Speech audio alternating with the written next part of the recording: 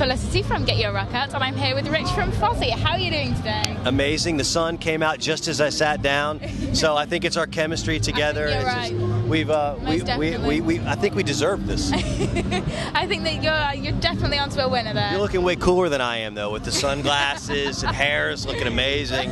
I've got a weird ski cap on, and yeah. You're too kind, you really are. But I'm liking the hair that you've got going on. It's good, it's good. You're looking very well. Thank you. Everyone else has got fancy hairdos and, you know, spiky this and that, and I'm just going old school. I'm never going to cut my hair again. Good, don't do it. No, I'm not. It's just not going to happen. The thing is, all my favorite bands growing up had long hair, and like, who I am as a musician today is based on the influences I grew up on, and all of my favorite guys had long hair. If you actually took that out of context, all of my favorite guys had long hair, and you just looped that on YouTube over and over again, that would be amazing. You know I might do that just for fun. All my favorite guys had long hair, and just loop it over and over again. And then as I'm doing, you could take the audio and loop it and have me do some crazy little weird, yeah. I think it'd be amazing. Are you trying to secretly admit to something? Is this what's going on here? Like you're trying to do it in a subtle manner? Well, the thing about it is that if you want like a different kind of interview today, I'll give it to you.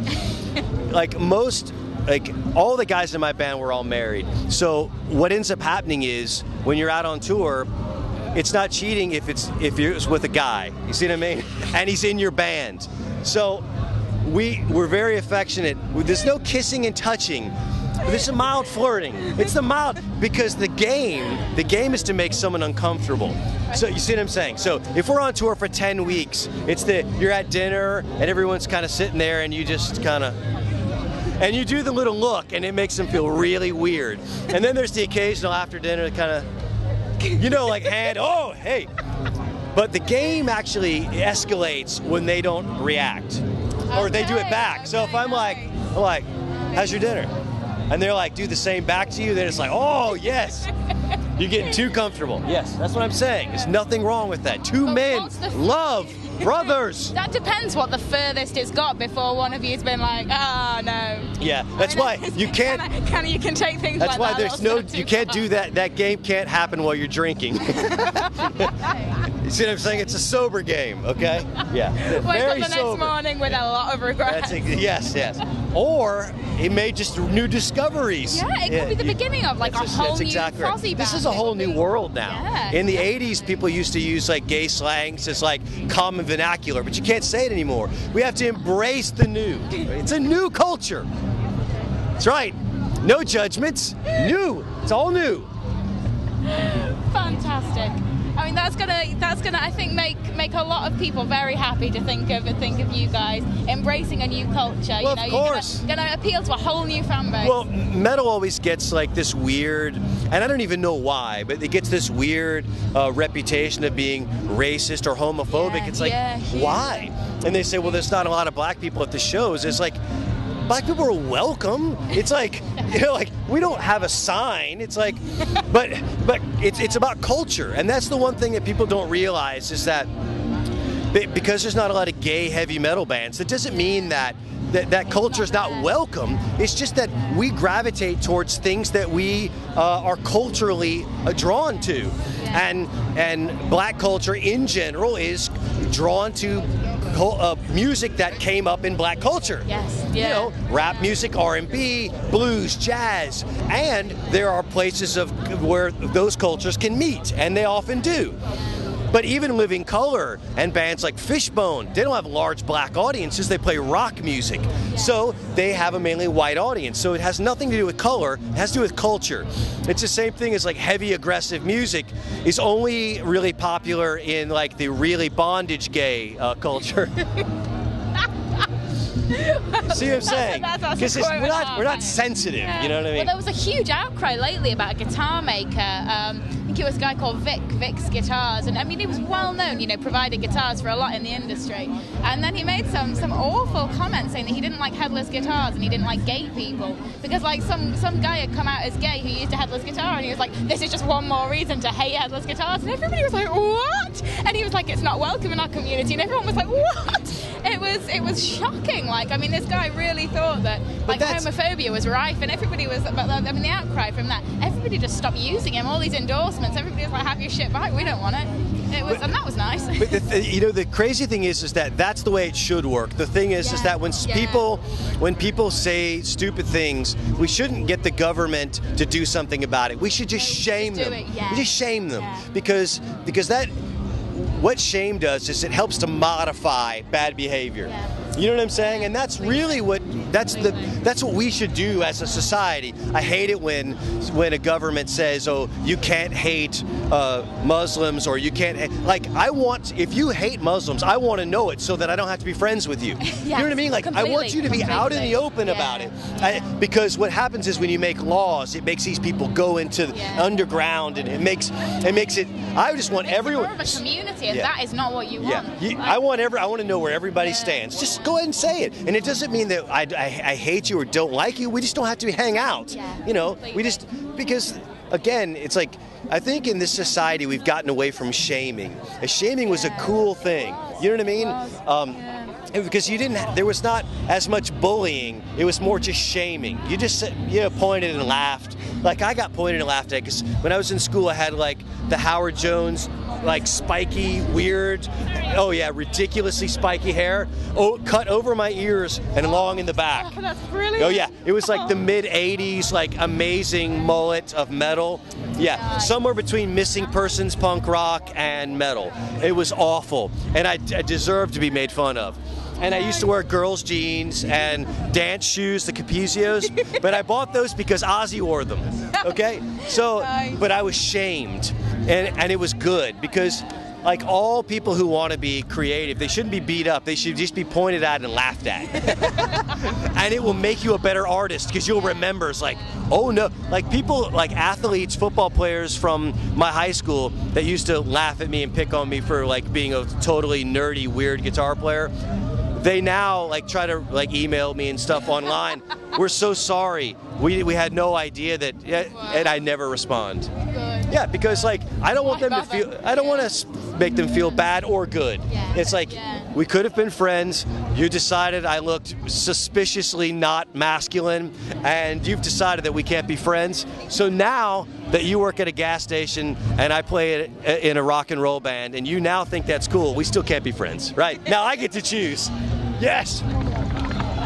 But no, I think you're very right. And like society as a whole, it's just like, oh, accept everybody. You know, be nice to everybody you meet. Make sure that everybody feels welcome. But actually, there are some people that you don't want to accept. No. Like, I don't want to accept racists. I don't want anything to do with racist people. And I want to be able to have the freedom to say that no, I don't want anything to do with racists without that then being something that you're not supposed to say, because that's ridiculous. And I don't even want to be mean to them. I just want to ignore them. That's it. Yeah. So what? I actually think it's human nature to embrace some hate of some sort. I don't know why we're programmed that way. I think it has more to do with tribalism, that just innately we have always formed tribes and communities where we seek likeness in people that look like us and like the same things and stuff. The problem is when you come out and say that tribe is bad, you know? But if you decide to, I'm cool with it. We just, like you said, we won't go to dinner tonight, you know? We should probably talk about music at some point. Why? This is so much fun. It's so much fun, actually. No. This is the first like in-depth chat I've had all day. It's been wonderful. Because you're like, okay, so you have a new album coming out, and tell people what they can expect from the new album. And then they'll give some stock answer about what's the best album that we've ever written. By the way, our new album, Do You Want to Start a War, is the best album we've ever written. July 23rd, in stores everywhere.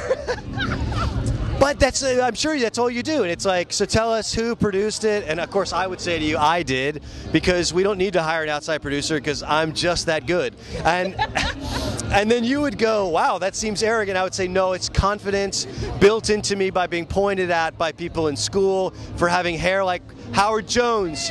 You bastards. Damn you. Actually, yeah. So, sorry. Here's your microphone. Sorry. Thank you. No, I think you were doing a really good job of being me and you at that. No, Then I'm you're quite much impressed better with than me. that. Yeah, much better. Sorry. No, I don't think I'd agree with that. I think that you pulled off the accent perfectly. Thank you. You sounded female and British for a minute there. Wow, that's pretty impressive. Against, I'm embracing my inner Lilith. Yes. I think maybe you've been playing a bit too much like gay chicken. That's maybe what's going on here. Is that what it is? It's gay chicken? Yeah, of course it's gay chicken. Oh my God, I never knew that. Yeah, I thought I just was loving my bandmates. Yeah, if you're seeing how far you can get to like trying it on with them, I think that's technically classed as gay chicken. Yeah, okay, Yeah. all right, yeah. I'm gonna have to rethink this whole thing, yeah. I'm sorry, there I am just like ruining illusions for you, shattering actually, things. you've improved this. Now I can rethink it and rebrand it, package it and sell it. Get people to lay bets on it. That'd be great. Music business is tough, you know. You have to. We make music and write music from pure motives. So the idea of ever like making a record to make money or to have more fans is ugly to me, you know. So but we need other ways to make money. So like if we could have like Gay Chicken, the home board game. This could be huge. Thank you. You're helping me like work on this. Because, like, truly, like, you think about it, like, my heroes, I love guys like Devin Townsend. Yeah, One of my, he is amazing, absolute life. Yes, and because he's fearless musically. Yeah. And he's like really, I did a record with Devin in 1996 with my old band Stuck Mojo, and he really taught me, just not from saying it, but from being around him, that being fearless is the greatest thing that you could do. Because even though although it may make things tougher for you that you don't embrace the mainstream culture of what's going on musically, you'll gain legions of fans because they respect you for being you. Yeah, completely. And it's like that they respect you for being honest and for actually being true to yourselves, and so few musicians do that nowadays. They're all like, oh, we need to fit into this genre, and so we need to bring out that, and so we need to do this, and we need to make sure that we don't stray too far so people don't, hate us for it. And it's just like, no. And then you look at what Devin's done, and it's exceptional. It is, and I had a quick lesson of that in 1989. Wow. God, this will date me. Yeah. That's the year I was born. Yes, it was a good year. I formed the band Stuck Mojo, and we did rap rock. And rap rock didn't even start until like 92 or 93. Wow. So we were doing something, and it was really hard because no one wanted to book. Yeah. We had 2 black guys and 2 white guys playing rap rock, and it was hard to get booked because we were something that was completely unique and different, and it was a lesson in, wow, if we just conformed and did something that was a little bit more like what everybody else was doing, it would make it easier.